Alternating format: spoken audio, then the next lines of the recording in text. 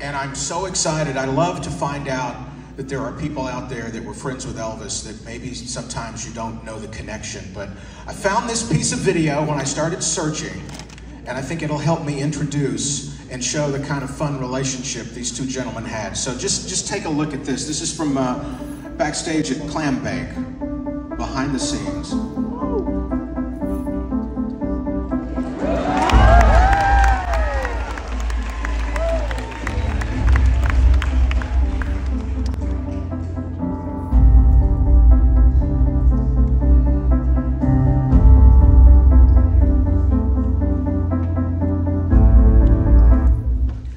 Sometimes when you have my job, you have to do a long, flowery intro to tell the audience who someone is. But in this case, all I have to say is, ladies and gentlemen, Elvis fans, Lee Majors.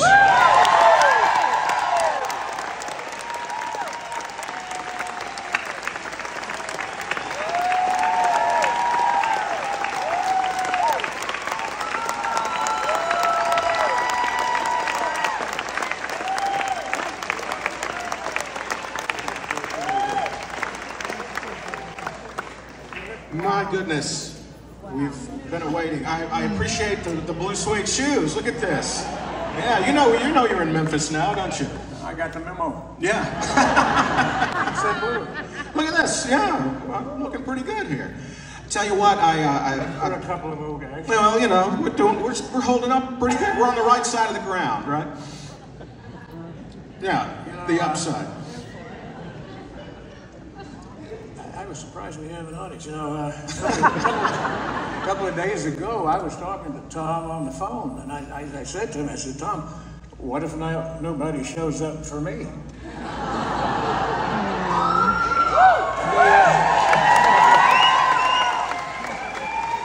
Well, you know what he said? He said, you bring Elvis, they will come. There you are. I think he's here. I think he's here. You're exactly right. So glad you're here. And that little clip we showed was from when Elvis was filming Clam Bake, and you guys obviously had become friends. Tell me how you met Elvis. Well, it was close to that time right there. Yeah. I think that was 1967. Mm-hmm. He was filming Clam Bake, and he was filming it on the 4-star studio lot. But that's where I was filming the Big Valley. Sing wow. And also the producers that were producing that film was producing his movie. Okay, yeah. So I'm glad you got that clip though. Yeah. The way this is gonna go though, Tom, I'll get to that in a second. you Mr. Majors, you do whatever you would like to do. I asked you, I said, are we doing a Q&A type thing, interview? And he said, yeah. Well, I said, my Q&As kind of go like this. You ask me a question, and I'll answer the question you should have asked me. So, if you don't mind, I may as well start.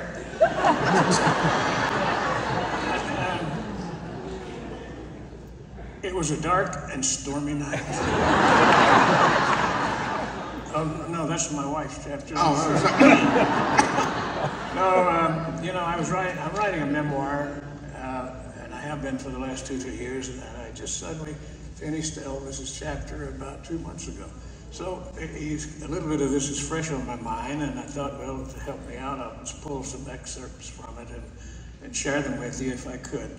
Yep. So anyway, when I was graduating from high school in 1957, that's where Elvis was here buying this mansion, which he finally named Graceland. I never thought that 10 years ago that I would be meeting him, actually. But I met him in 1967 on the 4-star studio lot where I was filming Big Valley, and he was filming a movie called Clam Bake.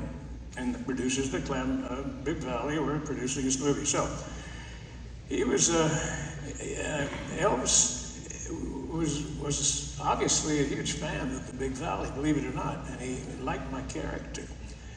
And he said he wanted to meet me. And so when they told me that, I said, well, heck yeah, I'd love to meet him. You know? So anyway, I got to go back. One thing is in 1964, Elvis was doing a movie you might know, I'm sure it's called Kissing Cousins. Well, he played identical twins, and he to give him a different look, he had to dye his hair tinted blonde. And so his bodyguards, you know, they all were watching that show, and the bodyguards started teasing him, saying he looked a lot like me, like Heath Barkley on the Big Valley. Because that first season, if you're big Valley fans, my hair was lighter. They made me do it because that way I would maybe be more apt to be Linda Evans's brother, she was my sister Audra on the show. So that was why I had to tempt mine, and you know why he tinted his. But anyway, that's how we both ended up with tinted hair. Anyway, I was on this, they brought me over to the set of his movie where he was shooting, and he and Shelley Fabre, and they were in a swanky restaurant, and they were sitting at the bar, and Elvis's character, he was doing his best to woo this girl, you know, and so I was watching from the shadows, and he didn't know I was there. And, but I did see that the waiters, they were wearing these little tassel hats with the little, you know, Shriner hat kind of thing, and a little shiny vest and everything. So when they had finished rehearsing and went away to their trailers, Arthur Nadell, the director, he came over to me and he said to me, he said, let's, you want to do something with this? I said, sure. So I went back and I got into that outfit with the wardrobe people. They put me in the whole outfit, went to the makeup lady, she put a mustache on me. And then they, when they came back, I was to slip in behind them as the waiter and clear a table. Like they're here, right back here. I mean, they're directly behind him. Would you like to see that? Yeah, and then they would be able to see it. Let's take a look. Lee Majors It's in my first time Clinton. in Miami. It's a big problem. First night, and you're the first girl I met. I thought I'd take a ride, look around. Would you like to come along? I said as soon as I checked my bag. Slaps you, just be on one second.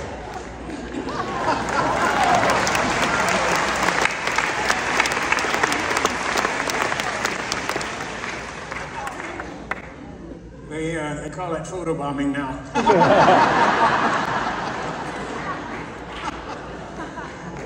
Yeah, well, anyway,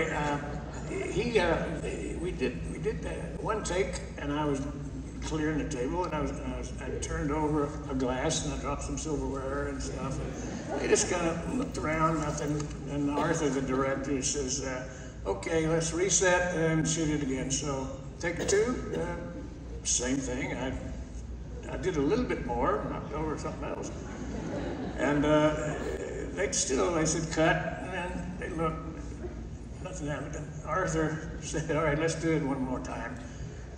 And so action, and I go in, and this time I really make a lot of noise.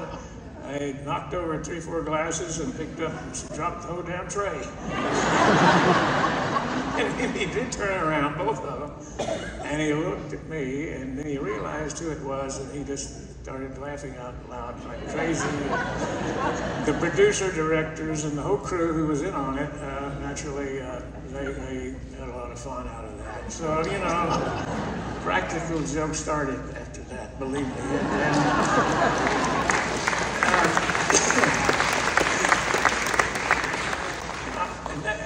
That film clip was about during that time, because my mom and dad happened to be in town and visiting me, and I said, "Do you want to meet Elvis?" They said, "Are you kidding?"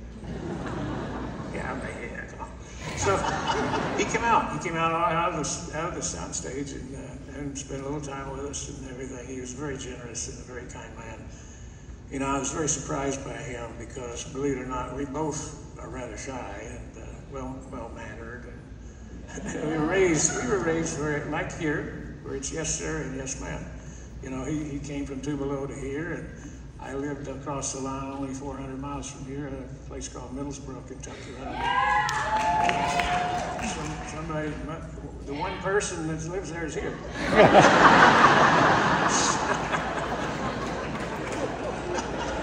Anyway, you can tell Elvis there, you know, our parents taught us right from wrong and took us to church, and that's the start, where we both started developing our faith. And he was, you know, the gospel music and stuff. So anyway, let's go to July 31, 1969. And that's when Elvis made his first appearance anywhere in 8 years. And it was at the International Hotel in Las Vegas, and had one of the largest showrooms in Vegas at the time. The Clark County Fire Department said you could only have about 1,100 people in here. That's the official count. But they stuffed 2,000 screaming fans in there every show. It was called the Hilton Hotel, and Elvis went on. He did 2 shows a night on the property for 7 years. That's a lot of work. A 7 or 8 o'clock show, and then a 10 o'clock show, and that's to do that for 7 years, it wears on you. And I think that was kind of a start, wearing down a little bit. But every year when my series would shut down, I would go in the summers, and I'd drive over, and I would see either the first show or the late show, because I had a little cabin over there on the lake, and that was my hideout. But he had a huge penthouse up on the top floor. Had all the trimmings, you know, and had a pool table and a great bar, and a lot of great food and stuff, and always some guests invited up after the late shows. And I was still getting to know the Memphis Mafia, you know, and that's the bodyguards, as you know, that surrounded him at all times. Anyway, the first night I was up in this room, and after the last show, and everybody was playing pool or something, and as I say, I always kind of shy. And so I sat on the couch, kind of where I could just check out and observe the scene. A young lady came up, and she sat down, and she looked over and says, you know, like, who the hell are you? And she obviously had a couple of drinks. I'd only in my 3rd or 4th year of Big Valley. I mean, nobody knew it then. But, you know, anyway, I said, I'm just a friend of Elvis. And she proceeded to give me a slap on the cheek. And I didn't know why.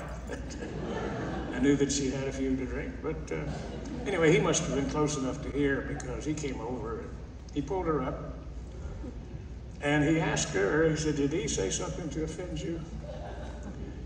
And she said, I don't know, I just didn't like his attitude. I think Elvis took exception to the fact that this woman had insulted one of his guests, because she then slapped her right in the face and said, there, now you know how it feels. Sonny, he said, Sonny, get her ass out of here. I swear, that's...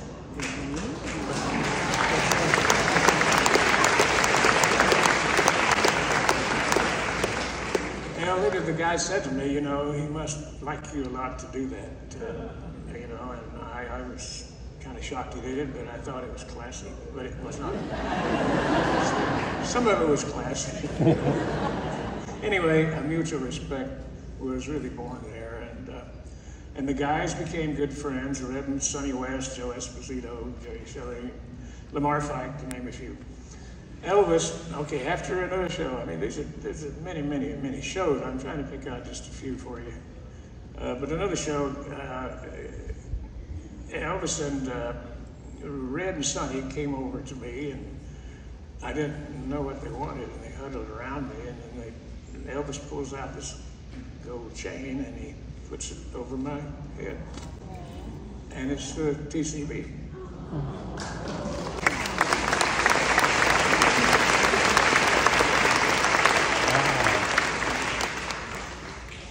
And I said, welcome to the Memphis Mafia.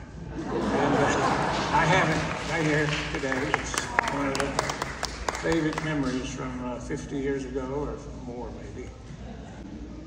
But, you know, all his Memphis buddies, he knew them well, he trusted them well, and I think when he welcomed me into that group. I really, you know, to me it was a big thing. I'll never forget that.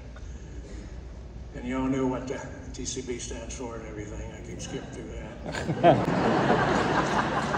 All right. Once when Elvis was ready to go down to the stage from the penthouse, just outside the penthouse door, there was an elevator. I think it was a service elevator. And we'd bring him out, and we'd open a thing, and a wheelchair would be there. Red would step in on one side, and Sonny on the other, and of course they both were carrying, you know, pencil. And he'd sit down, the elevator would go down, and open up the kitchen, and then from there they would push him all the way through the kitchen, which is a long kitchen in the Vegas hotel, and through several other hallways and around. It seemed like a quarter mile. But once the show was over, then he would come off stage, and they'd sit in the chair and they'd throw several towels on him because he was just sweating. I mean, the trip back was a little faster to get back to the elevator. You have to understand, this is Vegas, and it's always 110 degrees in the summer there. And that kitchen was a sauna with all those full ovens going. And so through many years, there were many pranks. Like one show, Elvis got to the elevator and the doors open, and I was sitting in the wheelchair. Sonny was on one side, Red on the other, but I had both their guns. I said, come on in, son. All he said was, holy shit. He loved the fun of it all. And I know another weekend when he came off the stage, I was in the wheelchair. And Red and Sonny started racing away with him chasing us behind. Priceless, believe it or not. We turned the corner so fast, the chair tipped over against the concrete wall. I broke my watch all over the thing, and I'm on the ground, Red's on the ground, and Elvis got his revenge in the last laugh. One of my favorites, though, is when Elvis was on the other end of the stage, and he had a time when he would, and I was always standing behind the curtain somewhere, but he was over there, and he'd come out, he had all these silk scarves around his neck. I'm sure you've seen it, if not in person, if, you know, in films and stuff of his show. And he would lean over into the audience, and the girls would swoon and take a scarf. And so I got some scarves over there from Red. Put them around my neck, and I do a little slow motion walk out.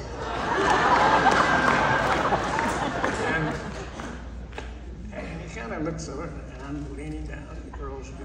He says, "That's enough, Lee. This is my show." This is my show, you know. So I did a little slow motion bionic walk off.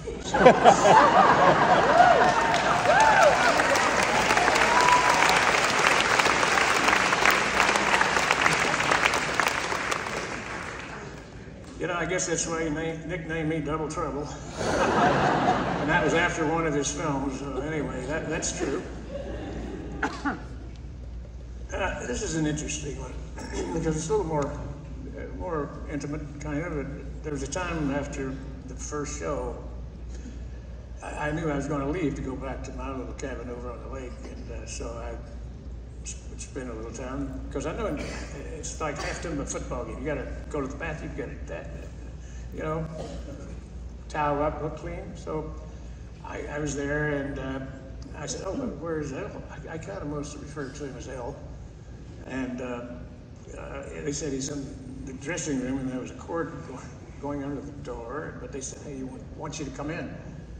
So, okay. So as I was going, I saw a couple of little glasses and a bottle of bourbon. So I just kind of brought him in with me because I knew he was on the phone. So I sat down. He's on the floor, small closet kind of thing with some clothes in it, but he's on the floor, and I guess the long cord. They didn't have cell phones back then, you know. It was a phone that the line went about a mile down through the other hall. And of course, Elvis and all the boys were out there, and this was a private conversation, you know. And believe it or not, I know it was a girl, it was Linda Thompson. Yeah, Linda was on the other end, and that was when they were first dating. And I don't know, I guess they were getting along, but it seemed like a serious conversation. But she's coming up next, you can ask her. Ask her, I don't know, Elvis told her I was on the floor by. So anyway, also, the guys are hanging outside, and the colonel's out there sweating bullets, looking at his watch. And, so finally, he came to the door and knocked. It was showtime. But while I was in there, I poured myself a little glass, and just sipped it, and I said, like that? And he said, yeah. So I put one down on the floor, and conversation, and he'd pick it up and have a little sip. And I wasn't paying attention, but he drank that whole sip, I didn't know that he really didn't drink. And honestly, he didn't drink. And so that's why the colonel was pacing out there. Anyway, I said goodbye. I headed back to the lake house, but Red told me later that Elvis did a lot of that second show on a stool.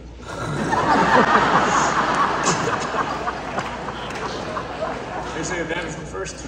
He did most of the show on a stool, and the colonel was not too happy. Elvis didn't ever want to admit it. I'm sure you heard it, but he always wanted to just do movies, but he wanted to do dramas. He wanted to be an actor and thought well as an actor instead of the shows he did, because, he just didn't like the little musical, having to sing and everything. And let's face it, some of them were good and some of them were fairly good. But the colonel, he had a stranglehold on him, believe me. And if you ever saw the movie, I'm sure you did, the Elvis movie, that was Colonel Parker in there. And Tom Hanks did a heck of a job. He looked just like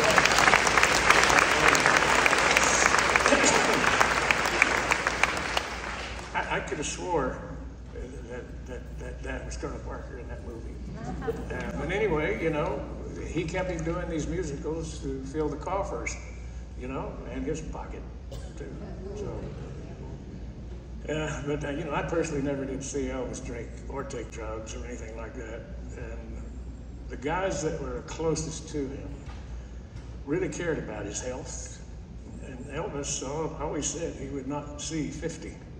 He told me that, and everybody at one time or another, and his mother passed at 46, and he passed at 42, which is unbelievable.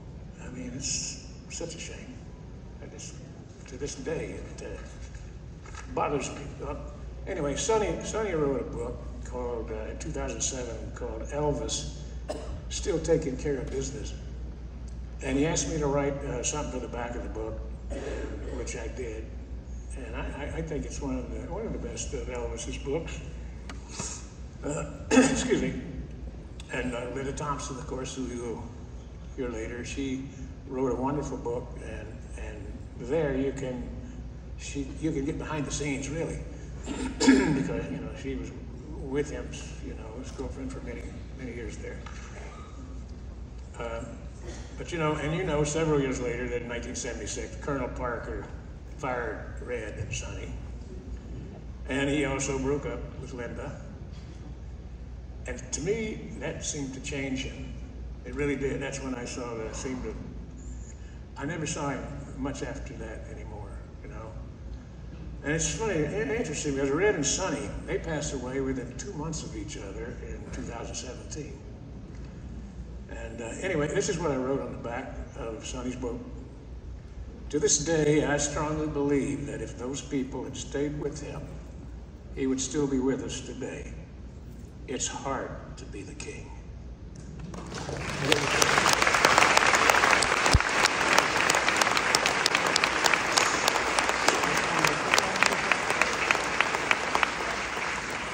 I'm going to let you get out of here early for me. Anyway, but 28 years ago, the good Lord sent me down an angel. And she's the reason that I'm still here today, for sure. So I keep the faith. My wife, Faith Majors, is here somewhere up there.